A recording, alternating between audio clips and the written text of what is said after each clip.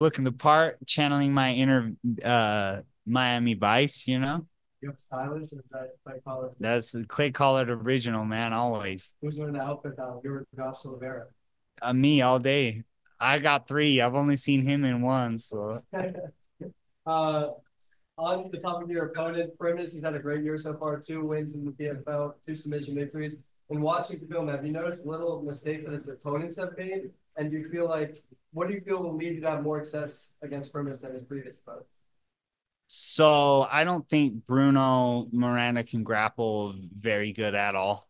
Um, and then I think Renfro got really tired. So those are two things. I think I'm a better grappler than Bruno Miranda, and I don't plan on getting tired. So You had a great finish of Tricky Pickle in Las Vegas. I think that was in April. You suffered defeat your last time out. What do you feel went wrong for you that night in Utah? And were there any takeaways that you bring with you to this one? yeah, I mean, the home state, I was trying to put on a show, keep it on the feet and throw down, and I think I got a little lax on my takedown defense. I let him take me down, and he just held on for dear life at that point. Um, he wasn't trying to ground and pound me. He wasn't really looking for submissions. He had a handcuff and was just hanging on. So I just think I need to be more aware of wrestling and not get so caught up on in a striking battle. So When you lose that fight, but you make the playoffs, what are the emotions like that night following the man, we're just happy we did enough to move on and get to this point. And then it was right back to work. So last thing, I never fully focused on this fight ahead, but I had to mention that your fight with Shane Burgos is nominated for Fight of the Year at the World MMA Awards. What does that mean to you? And do you think that we'll ever see that fight again? Please say yes. I'm willing to fight anybody, anywhere, anytime. So if Burgos wants to throw down again, let's get it. Um, I'm in it with Max Holloway and Gaethje. I think that should be knockout of the year, not fight of the year, because I felt like Max just beat him up the whole time and then knocked him out. So yeah, I mean, me and Burgos went back and forth. And a lot of people don't know I broke my hand in the second round. So I finished the fight one-handed. So I just think that just adds a little bit to the give it to me. But yeah, but I'm just happy to be nominated. I know you just fought in Utah, but when you fought Shane Burgos, that was in his home state of New York, somewhere that he was undefeated. I think he was 5 or 6-0 in New York. Would you like, if there was a rematch down the line, maybe 2025, maybe you guys do it in your home state next time? Let's get it, man. Salt Lake City is a pleasure to fight at always for myself. So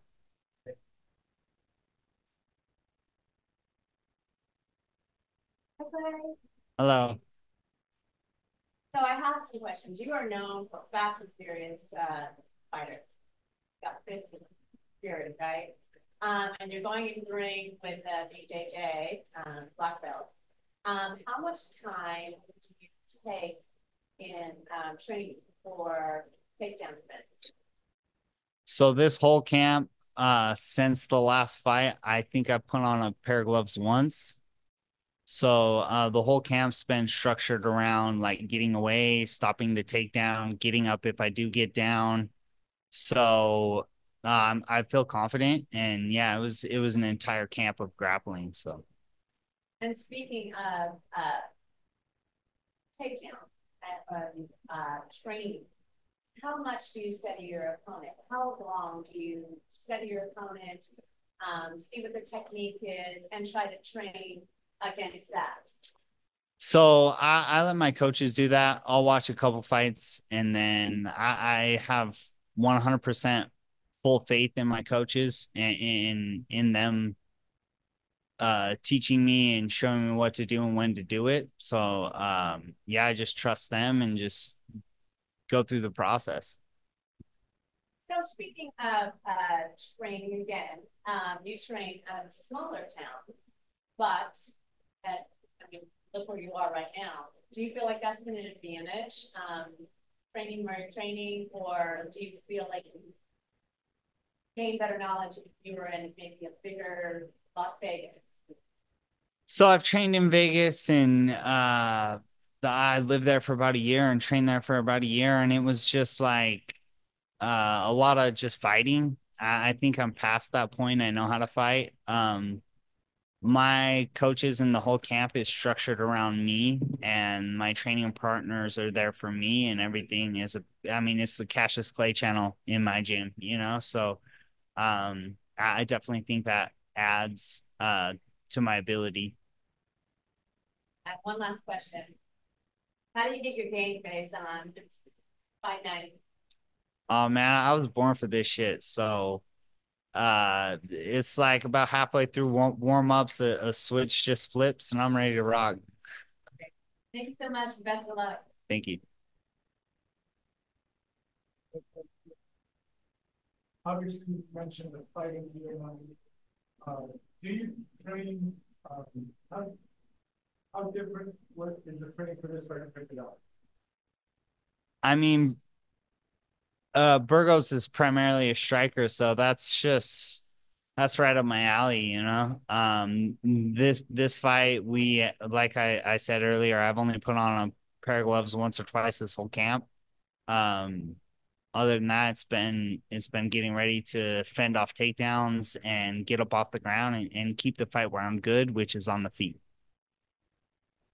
Can you explain to us a little bit of your catch Yeah, so a lot of people think the name is based off of Muhammad Ali, but I actually base it off a guy named Cassius Marcellus Clay. I'm not gonna give the whole spill about him. You can go Google him, read about him. Dude's a savage.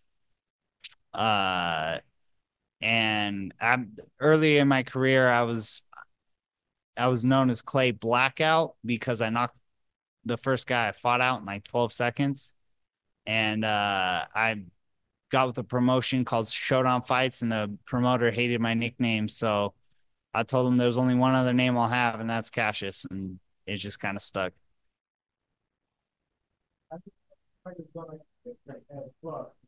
If you were to win an advance in the fight, how would you celebrate?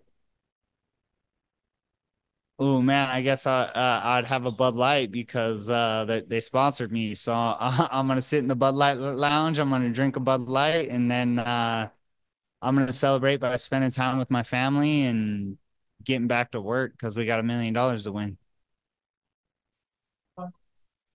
What they expect of your night? Oh man, I'm gonna be boring and I'm gonna try to win.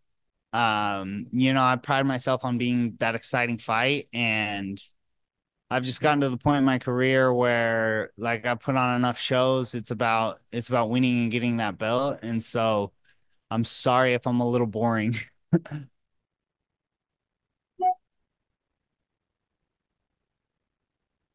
Brent said years on him. What's that? Brent said that years are on him for you guys. Oh, cool. So yeah, there we go.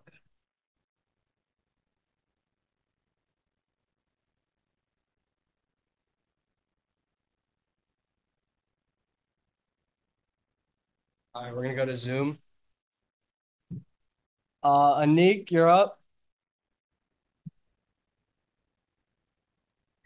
Hello. So Clay, I gotta ask you, which fighter would you train with? Which one would you fight with? And which one would you be friends with? And these three fighters are the three other lightweight semifinalists.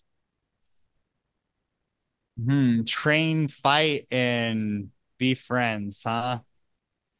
Well, I guess Yep, I'm gonna fight Primus, so let's put him as the fight. I think me and Duford could get along. Uh and I guess I'll train with the Russian. I got you. All right, and one more from me, right? A lot of people learned your name because of the fight of the year with Shane, right? Like, what opportunities did that fight lead to, like outside of fighting, sponsorship wise? I mean, I got a few new sponsors with Dude Wipes and Bud Light, so I'd like to think that's an attest to me putting on shows. I'm still waiting for Celsius to give me a call since I beat their boy, but we'll see what happens. And one more from me, right? Half the time you show up to fights with a mustache, half the time you show up with a beard. What makes you decide if you're gonna fight with a mustache or a beard? Man, we're gonna bring the mustache back during the championship. I felt like I needed to strap on the crimson chin for this one, so I love it, man. Great promo. Best of luck. thank you. Mike. Boy, it was kind of just mentioned. I know when we spoke, you said that you were planning to be boring in this fight, but when you hear Brent Primus say he wants to keep it on the feet and he envisions himself being able to finish you in the striking exchanges, does that excite you, or are you just not going to listen to words because you've heard this before? Ma, he's full of crap, man. That fool's gonna try to take me down 1000%. Um, yeah, he might be saying that, so I get caught up into thinking we're gonna strike, and I ain't playing that game, man, at all. And there's a sense of pride coming into this one, not only like you said, the particulars in training, but will you feel a sense of pride to be tested on the ground and pass the test and show your way to $1 million? You know, I've been putting a lot of time in with my Brazilian jiu-jitsu and my wrestling, so I feel confident there. And wherever the fight goes, man, that's where I'm gonna go with it. So, And last one for me, Clay. I like this shirt, but I gotta ask, you didn't go with the Miami Vice colors? you know, I got a few outfits. I got a few. That's like Salt I, Lake I City. had the flamingos yesterday. It was awesome. So, I appreciate it. Thanks, Clay. Amana. On Tunes Combat Talks UK. Clay, you fought obviously in both boxing and MMA. What training camps do you prefer, boxing or MMA? mixed martial arts is my passion. I love striking. I love boxing, but um you know, I started wrestling first, so wrestling has a special place, you know, deep in my heart and deep in my soul. So, um, yeah, I feel like I've improved a lot and made a lot of jumps and bounds this camp with my grappling, and I'm excited to showcase that. So, yeah, if I had to pick or choose, I'm gonna say mixed martial arts all day. And since 2021, you've been fighting consistently in MMA a lot. So how's that been for you? And do you like fighting more often, or do you like to have a little break in between normally? Man, it's been a busy few years for sure. I like fighting a lot. I'm very passionate about fighting. It's something I love to do. So, um, you know, we've battled through injuries, through seasons. We've battled through a lot, but yeah, I like fighting a lot, and I hope I can do it, you know, safely for as long as I can. Just thank you. Good luck in the fight. Joe. Like, Clay, I know you mentioned or you've been asked about the fight of the year contender already, but is that something that you look for and think that's exciting, or would you rather those kind of clinical shutout performances? What do you prefer? Because obviously, with the fight of the year contenders, you get everything that comes with the fight, the buzz as well. What would you rather? Man, I just like putting on shows. I think I've been nominated a few times, so it'd be cool to win one. But you know, any given day, Cassius Clay Collar fight could be fight of the year. So And how much would that mean to you? Know you said you're not sure if it gets it, but that's quite an achievement to have on the mantelpiece, right? yeah, I mean, it just in my opinion, I'm one of the most exciting guys in the world, and so to get voted fight of the year, that just kind of like solidifies that in my mind, and I think in everybody else's, that yes, I am one of the most exciting fighters there is. So And what's your favorite fight of all time, just out of interest? my one of my fights, I fought a guy named Justin Buckles twice. The second fight was a 5 round war, and I think that is definitely one of my favorite fights still to this day. So Thanks, my friend. All right, Carlito, last question. Yes, how are you doing today, Clay? I'm very well, thank you. That's good, bro. That's good. So being out there in Hollywood Park, Florida, what can we expect Friday night under the stars? Man, we're gonna throw down me and Primus. I definitely got a challenge ahead of me. I was hoping to meet him in the finals, but we got him first round of the uh uh we got him first round. So um yeah, I'm ready to rise to the occasion for sure. Excellent. You always have a good performance, and man, I'm really excited to see you live on Friday.